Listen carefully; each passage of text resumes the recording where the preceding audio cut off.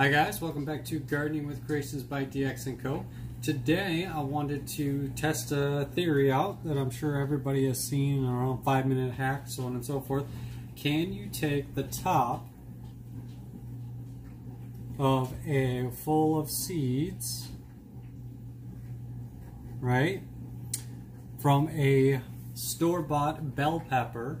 That's a red one, and I also have a yellow one, but I'm only going to be planting the red one today for this.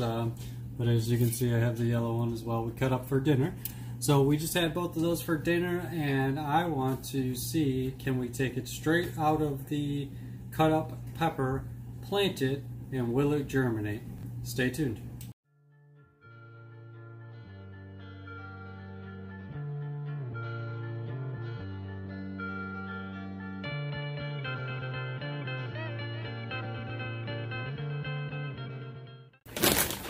Got our potting soil here. Gonna put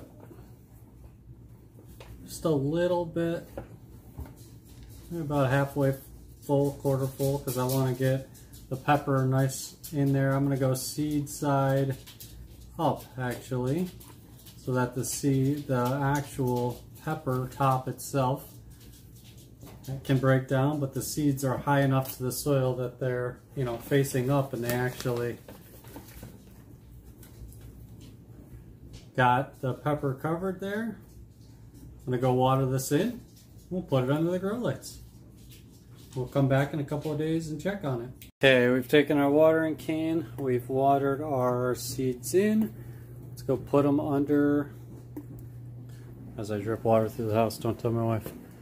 Let's go put it in here for the evening, and we'll come back, check on this in a couple of days.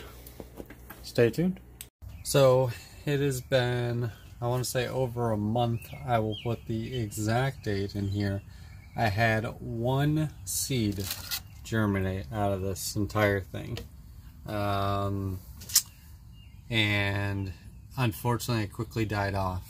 And just not sure exactly why this method just isn't the best method. Maybe I had it too wet, but I even brought it out in the greenhouse.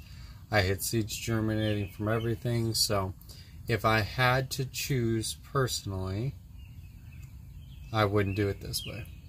So there you have it, guys. Quick test, Mythbuster if you will, on can you cut the tops off pepper seeds and replant them?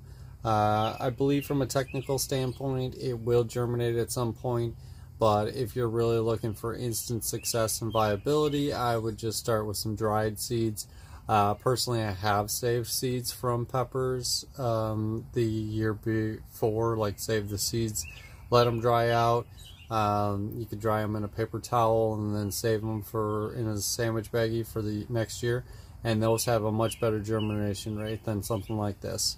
So if this was a method you were planning on trying, give it a try. Let me know if it's worked out for you in the comments down below. It just didn't work for me, and it just took way too long.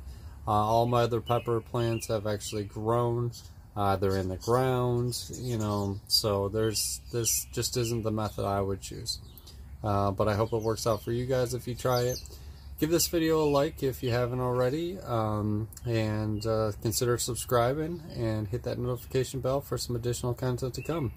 Hope you guys are staying safe and enjoying your gardens. Thanks for watching.